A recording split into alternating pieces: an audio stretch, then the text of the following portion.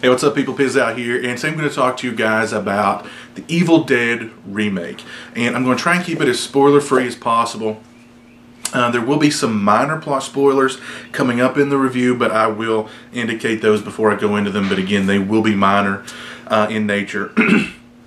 But the hype machine that was the Evil Dead 2013 has finally been unleashed upon the public, and I know myself and so many other horror fans were just seething to finally see this movie. And the trailers looked great. The fact that they were using old school, traditional physical effects instead of CGI just really sort of put it over the top. It was just another feather in its cap that made fans just really want to go see it. And does the movie live up to the hype? I have to say, yes, I do believe that it does. The storyline, pretty familiar, aside from just the group, as we saw in the original Evil Dead, going to the cabin in the woods to just have fun and so on and so forth. With the Evil Dead remake, they're going to the cabin in the woods because one of their friends is a drug addict, and they're trying to do this sort of hardcore intervention on her and literally keep her, cloistered within the house and let her go through her detox and so on and so forth. Eventually, one of the members of the group discover the Necronomicon, and just why not? I'll just read it aloud, and of course, all hell literally breaks loose, and we are treated to pretty much a bloodbath. And that is, I think, exactly what a lot of fans were looking forward to, what they wanted. And if that is what you wanted from the Evil Dead 2013, then your bloodlust should be fully satiated. The effects in the movie, the gore effects are just awesome. There's just so much blood.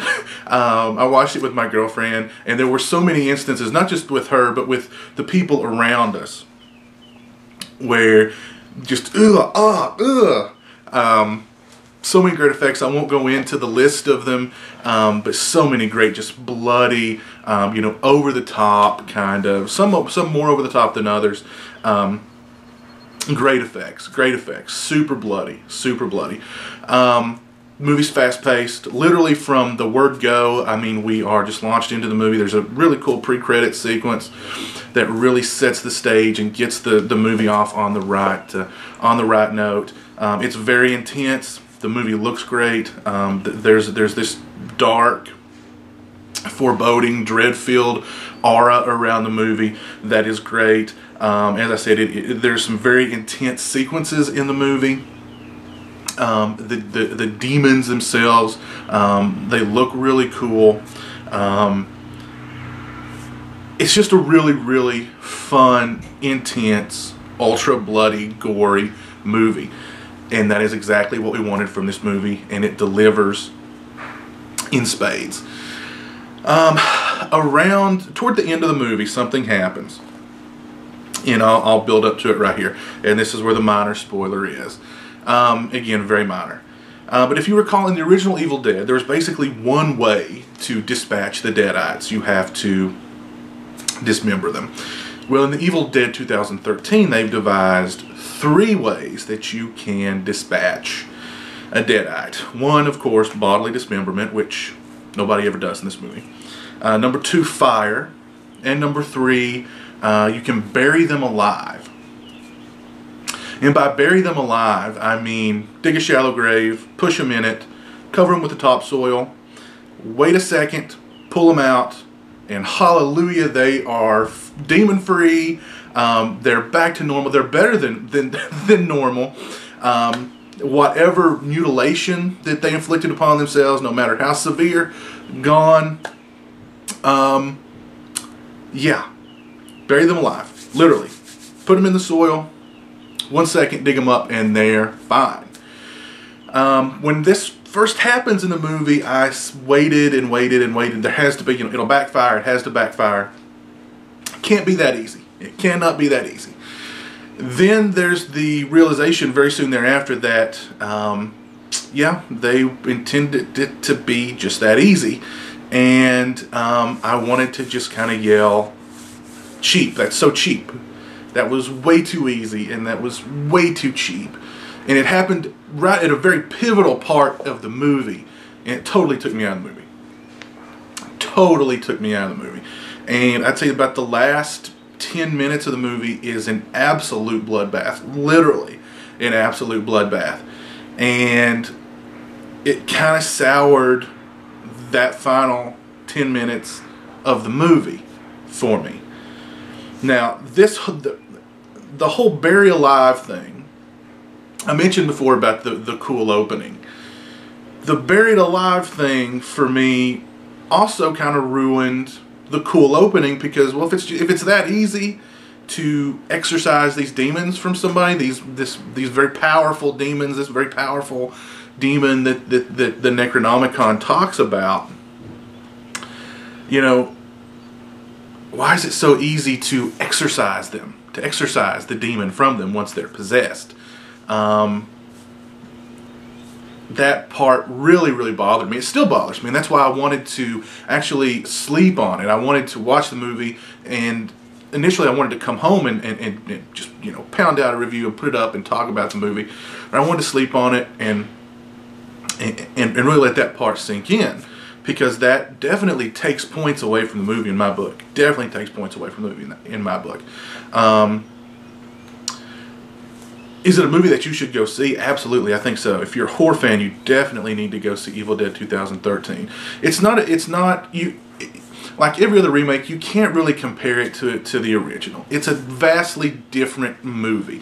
Yeah, it's people in a cabin in the woods with the Necronomicon, and they read the you know, the incantation, and demons come and possess them, and blah blah blah. You know. And also I think it says something about the fact that, you know, the original Evil Dead, yeah, it was gory, super bloody. It also had a really fun element to it. It had a lighthearted sort of aspect to it. It has a slapsticky aspect to it. You know, the Evil Dead 2013, all that is drained out of it. It is just hardcore, super bloody, super gory, just super, you know, like I said, the atmosphere is very, very, you know, ominous and dread-filled, and you know, I liked that about it.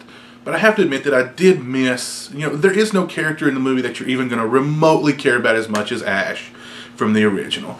And they really didn't try and make an Ash prototype for Evil Dead 2013. And I appreciate that, but they could have made, you know, there's really, you know, for me, there was really just one character that I even really liked. And he really wasn't the likable character in the movie. I think I liked him because he wasn't the likable character in the movie. He was sort of the realist. He's the one that was saying, you know, this is not good. This is, you know, just keeps getting worse and worse by the second. I think it says something about how, you know, horror movies today, they think if you're going to make a horror movie today, it just has to be non-stop horror. We can't let you take a break. We can't let you take a breath. We can't, you know, we can't intersperse these sort of human-y moments that ground the characters and make them human. I mean, just in the original Evil Dead, where, you know, Ash gives his girlfriend the key, the little necklace. It's a really nice moment. It's brief. It's charactery, but it makes you like Ash. Now they try and emulate that in Evil Dead 2013, and it really, you know, it's a nice moment, but it doesn't really resonate. And when you see there's a very similar necklace in Evil Dead 2013 as there was in the original. And when you see it again the way that Ash saw it in the original, it doesn't have the same kind of power. But I mean, I know I'm being real nitpicky here, but I think, you know, it's something to think about, the fact that, you know, if you're doing horror today, they just think it's got to be horror, nonstop, 100% horror, blood, you know, and let's just hurry up and get to the end. But yeah, and there's some nods in the movie to the original Evil Dead, and there's one or two sort of slapsticky kind of moments in it. I wouldn't even say slapsticky. I mean, there's a moment where, you know, one of the characters grabs a chainsaw, and it's very reminiscent of really more of Evil Dead 2 or even of Army of Darkness than the original Evil Dead.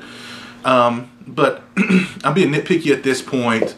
But I will say that, you know, that the bury them alive exorcism to me was cheap, was way too easy, and it really took me out of the movie, and it takes points away from the movie in my book, because you get that moment, and then they, at a very pivotal point in the movie, and I just felt like they went the really cheap route there. When up to that point they had really, I mean, I had a grin on my face pretty much the whole movie. I mean, the ghastlier and the gorier and the bloodier it got, I mean, my grin just grew and grew and grew. And then the whole bury you alive thing happened, and I was like, oh God. And yeah, still, I mean, I highly recommend the movie. If you're a horror fan, you absolutely need to go watch it. It's a lot of fun, but definitely I think that sort of detracts some points from it. Still, I mean, on a scale of 1 to 10, I'd probably give it a pretty solid 7. But yeah, and I'm sure some of you have heard about the after credits sequence. There's a sequence that happens at the end of the credits. I won't spoil that for you, but I waited around and waited around and waited around for it, and when I saw it, I was like, okay, I don't think I really needed to wait for that, but hey, why not? And again, I mean, the sad thing is, most kids, I think, who went to see Evil Dead, nobody was waiting around after the movie except for me and my girlfriend and the 2 friends that we were with. Or I think if anybody did, they'd probably be like, who is that? What was that about? But I mean, like, that was a nice little nod to, you know, the fans like me who you know. Anyway, Evil Dead 2013, I highly recommend it. Thought it was a whole lot of fun. That one, the Bury Live thing still, I mean, it sticks with me. It still kind of irks me. It kind of pisses me off. But anyway, minor grumble. Still, highly recommend the movie. Think you guys should all go out and watch it. Evil Dead 2013. Go see it. And until next time, you guys take it easy. Peace.